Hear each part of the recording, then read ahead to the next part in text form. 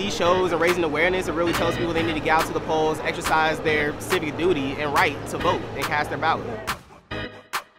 I'm really excited that I got the opportunity to do this, that I was even asked to do it. So I'm just grateful, and I'm grateful that I was able to bring my community out a little bit and just get everybody excited to vote. Are y'all having a good time?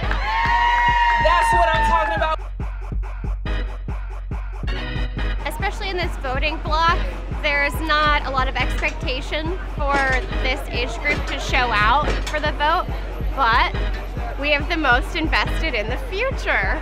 And so I am very active when it comes to voting at the local level, especially because you can see the most immediate impact on a daily basis.